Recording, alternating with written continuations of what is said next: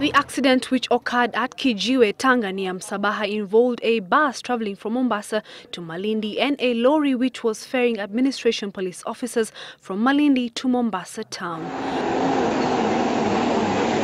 4 officers alongside 1 civilian died on the spot, while another 44 policemen sustained serious injuries.